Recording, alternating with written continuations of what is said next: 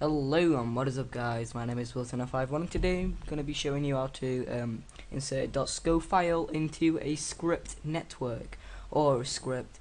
So what you're first going to need to do is you're going to have to get OpenIV or either SparkIV, they both do the same thing, and you're going to need a mod script. So and you're going to need a .sco, like from, well, .scos are basically mods. So you want to go on open, file open. If you go on desktop, well, mine is in I can look for it, there it is, edited Chrome mods, script, and open that up. Yes, and now some mods have at least 10 mod slots in their mods, and mine does have 10.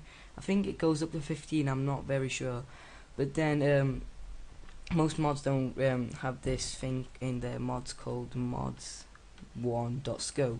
So if you don't have it, you want to make one, and yeah.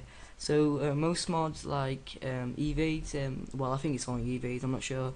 It's usually mod one.sco, for example, but then if you're using Chrome's, it's mods one.sco.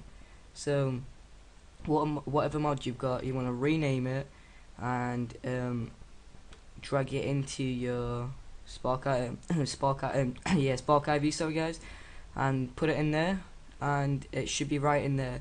Now after you've put all your mods in, you want to make sure you do rebuild it or it will not save.